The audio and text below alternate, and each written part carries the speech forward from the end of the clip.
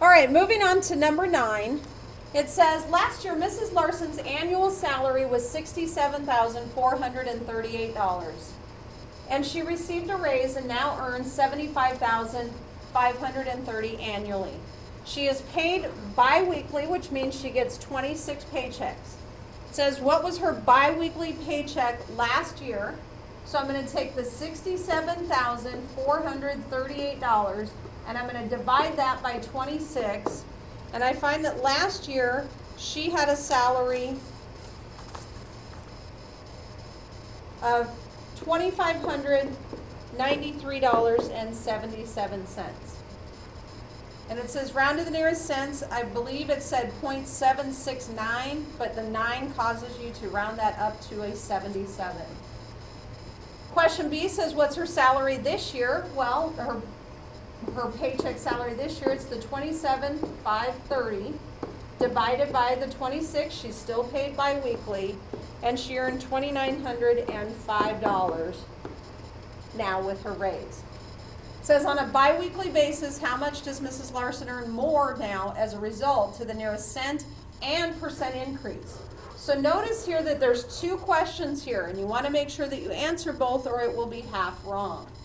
So first thing, I have to take the 2905 and I'm going to subtract the 2593.77. That'll give me the difference to the nearest cent, which is $311.23.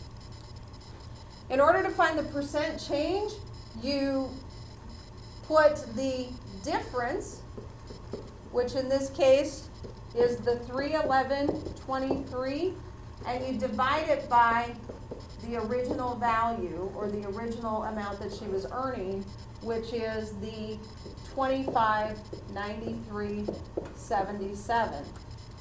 And when you divide that, you get an answer that looks like this, 0.1199. And so if we move this over, we've got 11.99%, which brings us to 12%.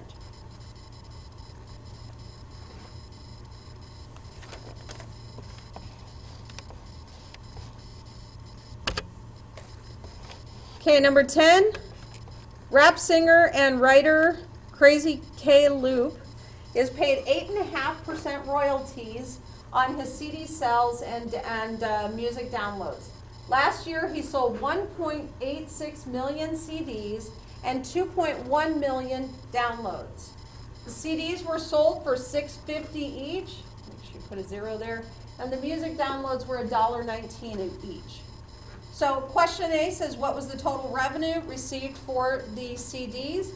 You're going to take the 1.86 million, which is 1,860,000, and you're going to multiply that by the $6.50 a piece, and you get $12,090,000. Next, we're going to take the downloads, which is 2,100,000, and we're going to multiply that by the $1.19 for each download, and that gives me a total of $2,499,000. Question C says, how much did Crazy K receive in royalties last year? Well, you're going to take the 1.2090 million, so the 12,090,000, and you're going to add the 2,499,000 for a total of $14,589,000 is the total sales, and Crazy K gets 8.5%. So moving that over as a decimal, we're going to multiply it by 0.085, and we find that his total royalty pay was $1,240,065.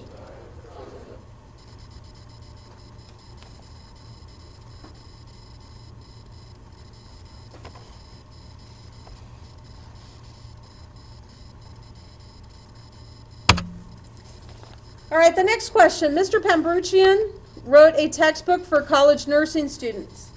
He receives a 4% royalty based on the total sales of the book. If the book sells for $45.99 and he sold 24,576 copies last year, how much did he receive in royalty payments? So the first step is to find the total sales. So I'm going to get that by taking the $45.99 that it was for each book and multiply it by the number of books sold, which is the 24,576. And I find out that the total of all the sales is $1,130,250. Let me rewrite that so it's legible. $250.24. So step 2 is total sales multiplied by royalty commission.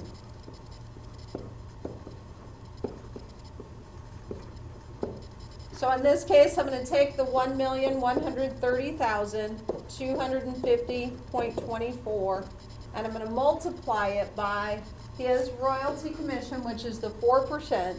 So as a decimal, that's 0.04.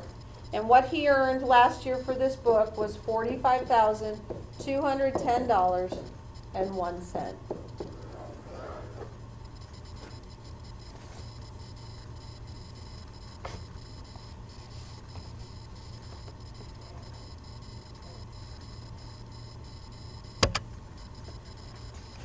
All right.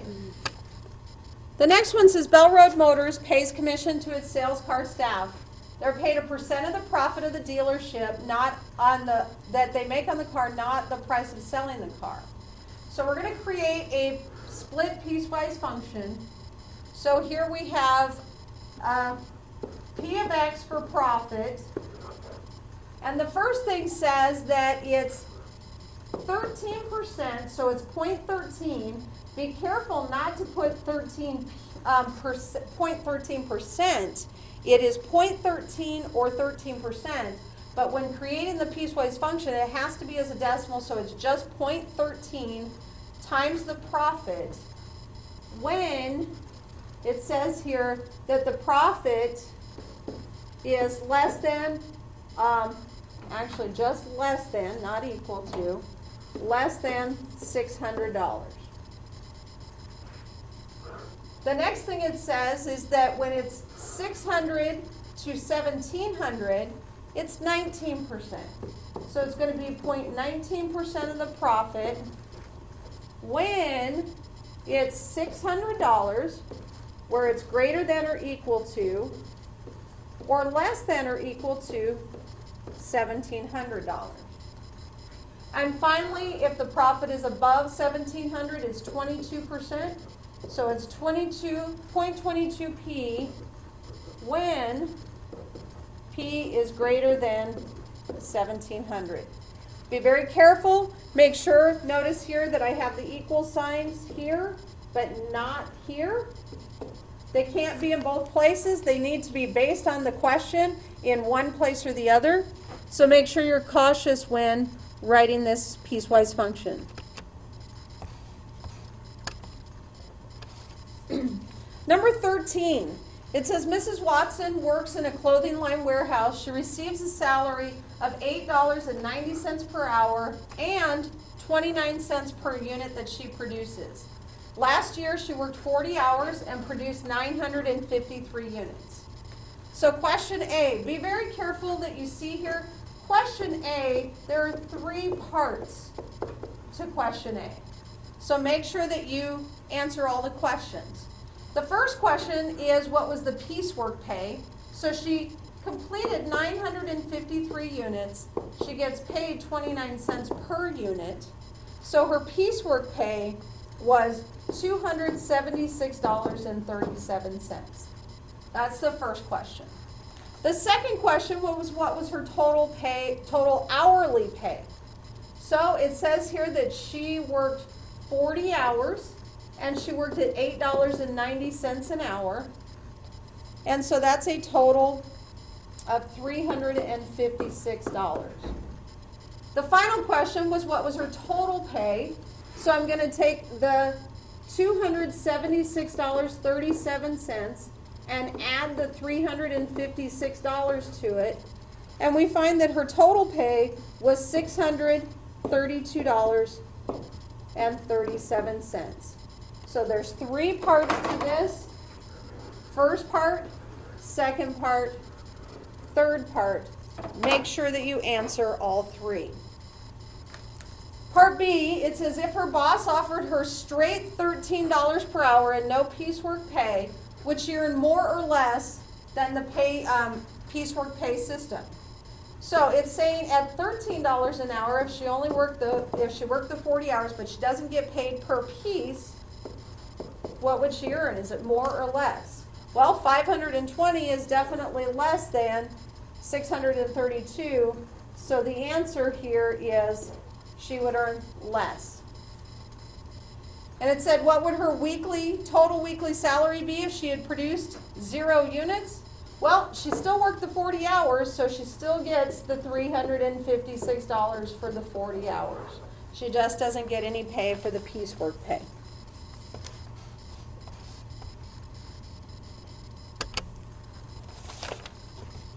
All right, number 14. When Ethan started at his current job, his employer gave him 3 days of paid vacation time, with the promise of 6 additional paid vacation days for each 2-year period he remains with the company, to a maximum of 6 work weeks. So 6 times 5 days in a work week, his maximum is going to be 30 days of vacation. It says, let X represent the number of years he worked for his employer, and Y represent the total paid vacation days. Write an expression that models the relationship between these variables. Well, the total vacation days, he's going to get 6 days for every 2-year period. So it says X is number of years, so we've got to take it to X divided by 2 so that we can get it down to the year, plus he started off with 3 vacation days. It has been 8 years since Ethan began his working for his employer. How many paid vacation days has he earned? Well, he gets 6 per year in this, or per 2 years, and he's been here 8 years, so 8 divided by 2 plus the 3, which gives you 6 times 4, because 2 goes into 8 4 times, plus 3. Well, 6 times 4 is 24 plus the 3. So he is currently at 27 days. And it says, when will he reach the maximum? Well, he gets 6 for every 2 years, which means he gets 3 per year for a maximum of 30. So he's already at 27. He can only afford 1 more year, so it's going to be in the 9th year.